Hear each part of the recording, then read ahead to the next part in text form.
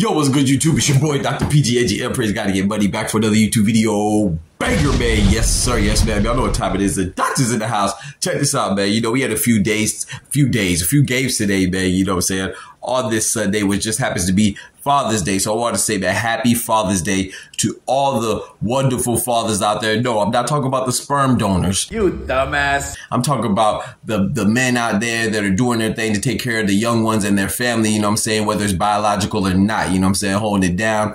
You know what I'm saying? Being a good representation for all the males around the world, you know? So happy Father's Day to all the good fathers out there, man. And yeah, so on this day, we have seen quite a few WNBA games, you know what I'm saying? Give us some entertainment for the Father's Day, you know what I'm talking about? Even though I'm not a father, I'm a godfather, though. You know what I'm talking about? Shout out to my godson, Deuce, you heard me? Let's go, champ! Let's go, champ! All right, so first off, we had the Phoenix Mercury going against Seattle Storm. The Phoenix Mercury beat the Seattle Storm by a score of 87-78, led by a combined effort of Kahleah Copper and Brittany Griner, man, scoring 30 and 28 apiece respectively, man. So they combined for a total of a whopping massive total of 58 points. Damn! I'm sorry. So it's hard to overcome that, even by the standards of Seattle Storm and Nneka Ogwumike, because Nneka Ogwumike, she did drop a double-double with 15 points and 11 rebounds. But like I said, it just wasn't enough to overcome the efforts of DT, Diana Taurasi, you know what I'm saying, one of the GOATs, Brittany Griner, and Kahleah Copper, man. So they take the dub over Mercury takes the dub over Seattle Storm, 87-78. All right, next up we have the Atlanta Dream. You know, they beat the Los Angeles Sparks behind Alicia Gray's 25 points and the altruistic, philanthropic veteran Tina Charles, man. She dropped another 20, you know. And in addition to that, the former 2022 Rookie of the Year, Ryan Howard, she also contributed 16 points, you know. And on the LA Sparks side, they were led by a combined effort from the rookies, you know, Rickea Jackson and Cameron Brink, combining for 32, scored 16 points apiece. But it just wasn't enough to overcome the Dream this time, and the Sparks fall by a score of 87-74 to the Atlanta Dream. All right, next up, you know, we have the biggest matchup where everybody wants to see, right? The rivalry comparable to that of Magic versus Bird. What did he say? You know, if people didn't like Magic, you know, because people don't like Angel Reese, you know, but we have Caitlin Clark and Angel Reese going at it again, and we see Indiana Fever beating the Chicago Sky for the second time this season. You know, it was behind Caitlin Clark, but she led the Fever and she led the game with 23 points, you know, with 63% shooting for the field. And in fact, speaking of those good shooting numbers, field goal percentage wise, you know, 6 Fever players shot over 50%, with 4 players shooting over 60%, including the former #1 overall pick, Aaliyah Boston, and Nalissa Smith.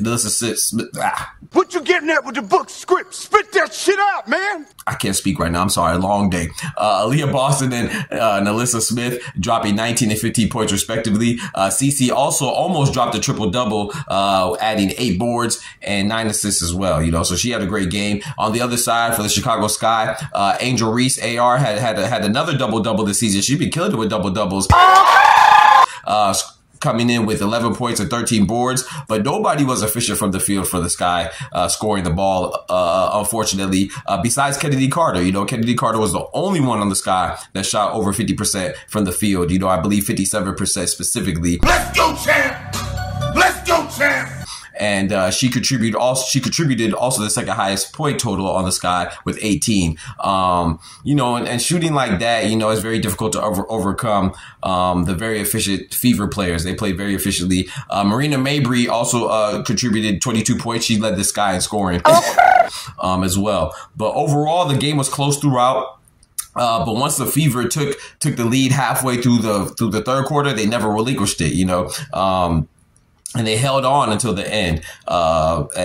Shoot, speaking of the third quarter, you know, there was a little incident in the third quarter involving AR and CeCe. You know, CeCe went up to attempt a layup, and AR went to attempt a block. Clark! Hammer! Charlie Murphy! The foul, I believe, to Angel Reese. Yep, across the head, and they will go to the monitor. But it hit her in the head consequently, you know. It was nothing malicious about the block attempt at all. Bullshit! Bullshit!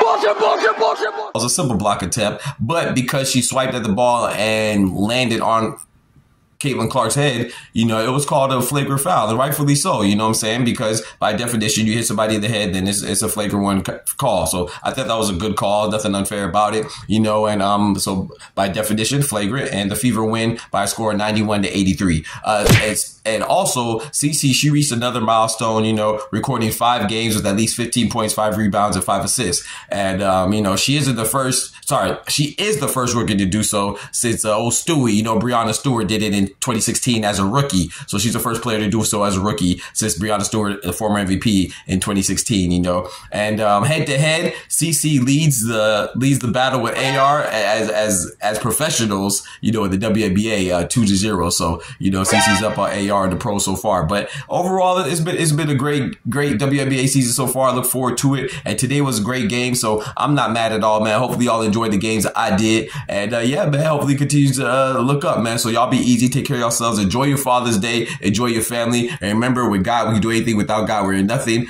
The doctor's out. Peace. From the hood to college, both worlds they had to meet. 6 degrees between us, so cold we're about to freeze. But we're Florida boys, hot takes, we bring the heat. We're moving the culture, the engineers to the streets.